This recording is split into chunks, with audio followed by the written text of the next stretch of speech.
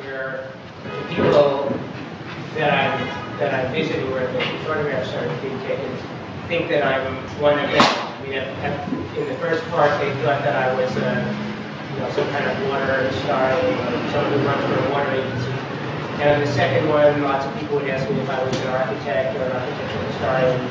And in the next project I'm about to show you, people start asking me if I'm a physicist, which is really a big leap. But, somehow, after a while, you just start to talk like the people that are doing the project. And I'm not trying to hide anything from them. If they accept me as one of them, they're more likely to show me what I really want to see. But I think it's interesting how I become almost camouflaged by the knowledge, and then go on to the next thing and start all over again. Yeah. Do you, when you were shooting these, did you look at the plans ever to see what was going to be visible or hidden at the end? I usually do a lot of homework, so if there were plans that I could see, I would do that. I usually knew the architect's previous work, so I knew what they were getting at. And usually sometimes I had to go through some sort of safety briefing, so I'd be in the office and all the pictures and projections and drawings would be around. So I'd have time to snoop around before I went out and took pictures. And also sometimes I would be practically on a leash with someone, and sometimes they would just let me go do whatever I want for the day. So it really varies. Sometimes I have all day, sometimes I have 5 minutes. Closer or further? Okay. Sorry, I'll do the next one. This is Skirkenich Hall at University of Pennsylvania by Todd Wilmington, which I think is open now.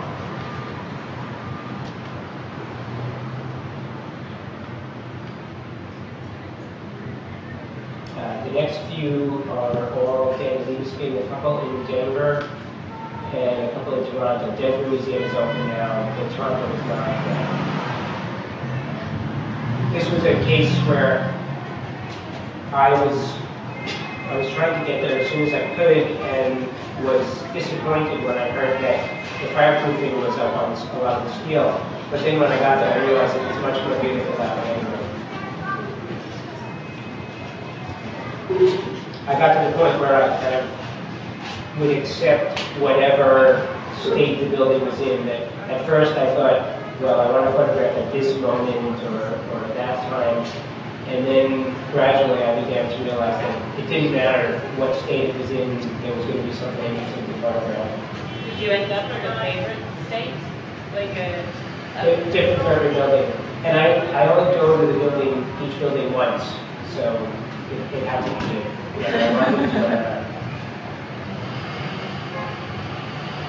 Have you ever considered or actually taken just photos of just kind of empty building sites? Like this is the site at which this construction will later come, so just kind of tabular asset kind of thing? I thought about a project, I guess I thought about it as a New York project, but it could be done everywhere, of the sites when buildings are torn down before a new building goes up, because it just changes the whole landscape. I remember I actually did a couple photographs at 6th Avenue and 43rd Street. Not my fault. Should be okay. Okay? Yeah. Talk to you? Anyway, I was going actually to ICP, which is right on the corner there, and noticed that there was this incredible view across this open area where the Bank of America building is now, to these really interesting older buildings on 42nd Street. And that was, I haven't done anything since then, but that came together. This is also Libeskind in Toronto.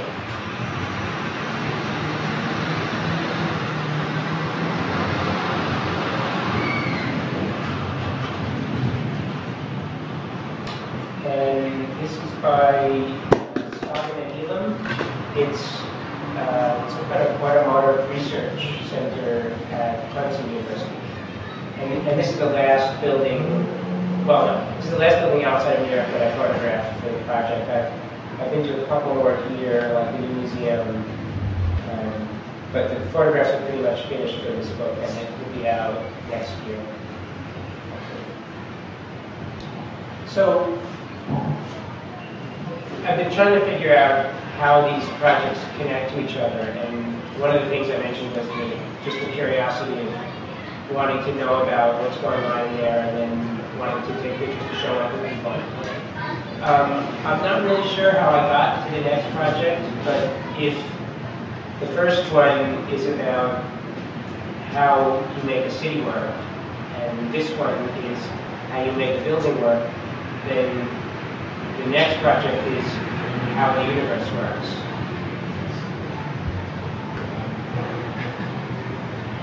This is called the Wee-Boon Horn. I don't know if you've read in the paper recently, there was a big neutrino experiment at Fermilab outside of Chicago.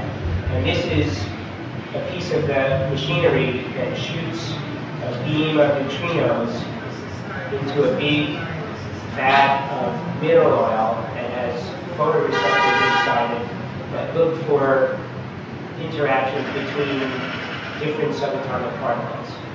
So, and what's happened in the history of physics research in the last century is that the smaller the particle that we're looking for, the larger the apparatus becomes. So, some of the last pictures I'll show you are from CERN, where they're building the Large Hadron Collider, which is about 20 miles around. And I read today someone described it as either, if it's successful, it will be the biggest science experiment ever, and if it's not successful, it will be the biggest earthwork ever. So this is another part of the Wee-Boon.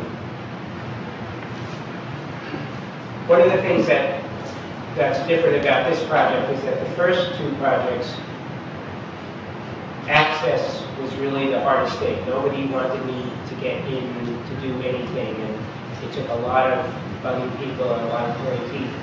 This one, you meet a physicist and you tell him or her what you're doing, and all of a sudden they're giving you 10 names of people to call, and you're getting emails saying, we hear you want to come visit, when would you like to come? So I'm kind of enjoying the difference here because everybody is happy to have me. This is an experiment called Minos, which is, I've seen half of it, and we'll see the other half this summer. Half of it is at Fermilab, and it's similar to the first one in that it's a detector. This one is about 200 or 300 feet underground. Actually, it's in a space that looks a lot like a water tunnel. This is detecting neutrinos shot out of the collider at Fermilab, and about, I guess, 500 or 600 miles away, at the bottom of an iron mine in Minnesota, is another detector that's looking at the same beam of neutrinos. So I'm going to go to that one this summer.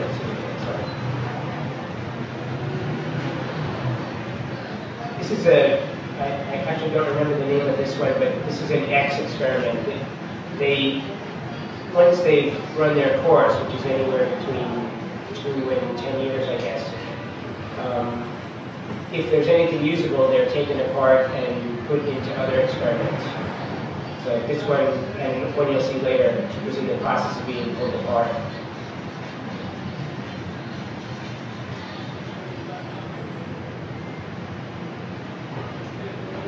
What, with the X experiments, are they usually on is that it? Does the physics lab pack up and go home, and then the site is sold on, or what happens? Well, most of it depends. If the experiments are at one of the labs, then they usually, either the experiment is altered in some way. Sometimes they start with a small version of something and then put a bigger one in the same place. Sometimes they take it out and put in something new.